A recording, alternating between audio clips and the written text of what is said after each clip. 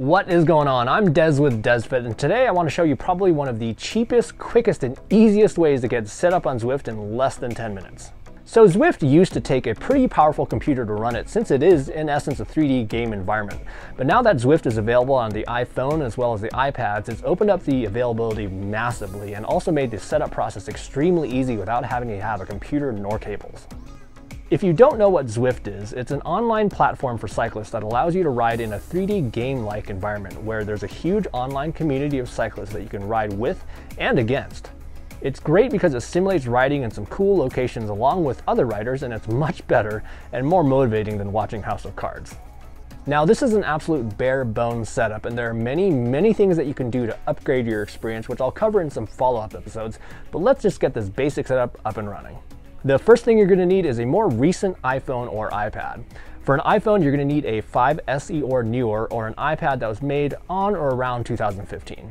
The next thing you're going to need are some speed and cadence sensors. If you don't own any sensors yet, I would highly recommend the Wahoo RPM speed and cadence sensor, since it has both Bluetooth Smart and ANT+, making it compatible with pretty much every device out there.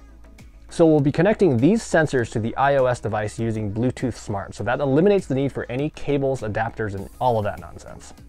And if you already own ANT+ sensors, there's a neat little device that converts ANT+ signals to Bluetooth Smart called the NPE cable, and I'll have a link for that product in the description below. And of course, you're going to need your bike as well as your trainer. The other confusing thing about ZWIFT is whether you really need a smart trainer or not, and although that is by far the most ideal option, you can totally get away with a dumb trainer like this one. I got this one off of Craigslist for just $25, and just browsing Craigslist today, there are many inexpensive options for under $75 to just get you up and running. So let's first get the bike set up on the trainer with the sensors, and then we'll set up the app. Get your bike installed on the trainer, and then let's mount the speed sensor to the rear hub and then attach the cadence sensor to your crank arm. With the Wahoo RPM speed and cadence sensors, they make it extremely easy to mount using a simple rubber band for the rear hub and then zip ties for the cadence sensor on the crank arm. Spin the crank arms and make sure both lights are blinking on both sensors. Now that the bike and sensors are set up, let's go ahead and open the app and get that set up. When you open the ZWIFT app, you're going to create a new account. Agree to the terms, and then you're going to be prompted to pair your devices. Tap the speed sensor icon, and your speed sensor should show up. If it doesn't, spin your crank arms again to activate it. Make sure your tire size is correct and click OK.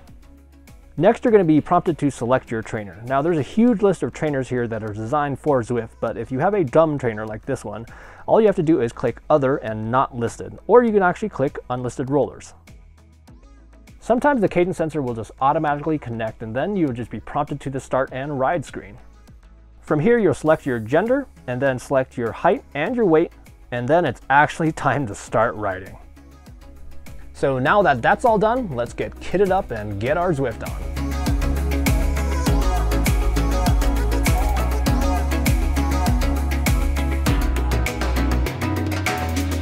So that's it, a really quick and easy way to get set up on ZWIFT, and if this video helped remove some of that confusion, please hit that like button, and also subscribe to the channel for more advanced ZWIFT setups using power meters as well as smart trainers, and as well as the best at-home indoor cycling setup. Thanks for watching, and maybe we'll see you in ZWIFT land.